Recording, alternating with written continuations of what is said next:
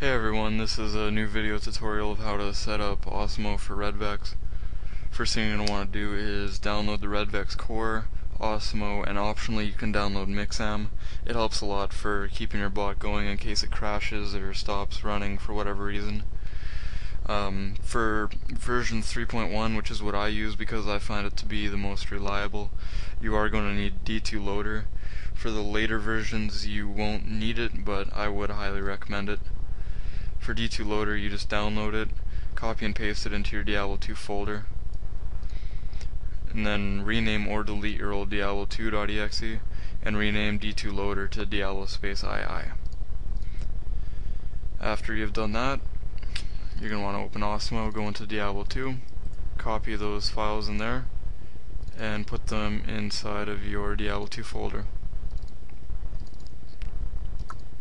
Mine are already in there, so I'm just going to paste over top of them. Next thing, go into Osmo again, open Redvex, and copy all the files that are in there, and paste them into your Redvex folder. This is the core, by the way. Now you're going to have a redvex.dll, you can just delete that. Now you're going to want to rename Redvex, patch, and the core.dll to just add something at the end of it. So I'm just going to add space K at the end. Now for core, you're going to want to rename it so it matches your Redvex file, except has the .dll at the end.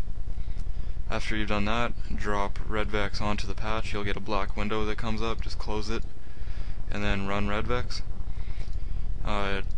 Select your realm. I've already created my Redvex realm, so you're going to get that option if this is the first time you've used the core. And after they've done that, mine's going to load up Diablo because everything would work if I had set up my configuration settings, which I'm going to go over right now. I will put a link to a guide for the configuration settings. It'll be in the thread, so just check it out there. It's very well explained, so I'm not going to go over everything in there. Your configuration settings are right there. Now for your game path and game.exe, you're just going to want to, for your game path, find the path for your Diablo 2 folder. Usually it's in this unless you've specified something different for your download when you were installing it. And then the gamepath.exe, I think it's defaulted to be D2 loader dash version 0.11 or some shit like that. Just change it to Diablo II so it matches your D2 loader. For your username, just put your username, password, character name. It is case sensitive, so be aware of that. Care position is for 3.1, not for the latest versions. So your care position, when you go into your character list, it's 1, 2, 3, 4, 5, 6, 7, 8. Now game name, bail chat, your belt, delays, everything is explained in the INI that I will post. Now inventory lock, you're going to want to set that to 1.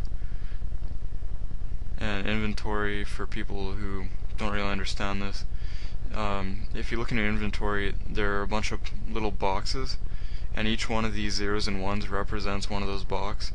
A 0 represents a space where there is currently not an item, and a 1 represents a space where there is an item in that location. Now everything in there should be good.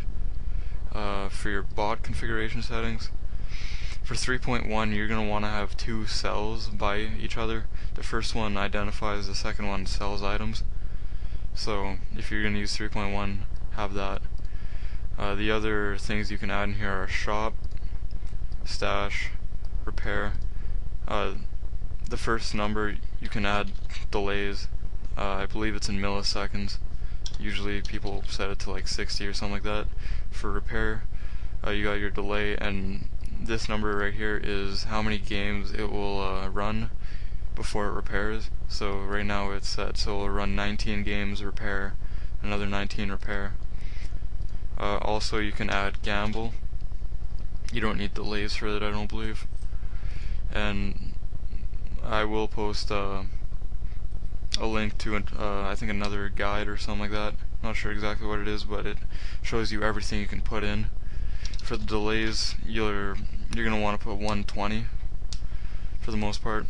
That helps a lot. For bail 300, that's just the maximum amount of time that it'll do each of those monsters, and if it doesn't get it in that amount of time, it'll skip to the next one. Once you've done that, just try running redvex and see if you get it to come up.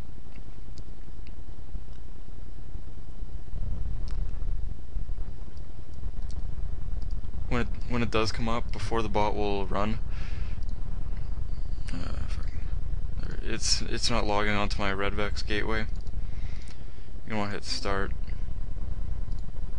and then it will, but because I haven't put anything in there, it's just going to do that.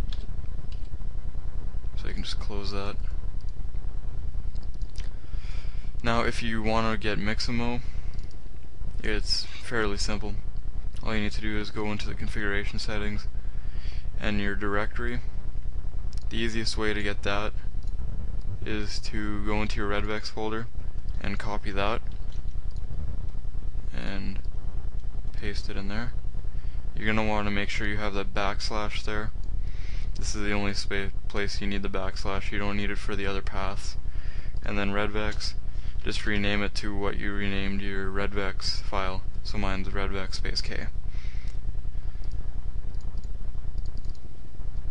Now there's the...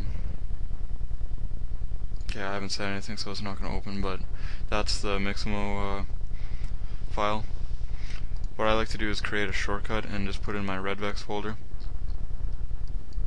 So if I had set everything, all my game paths, my password and all that, it would run, but now it obviously won't.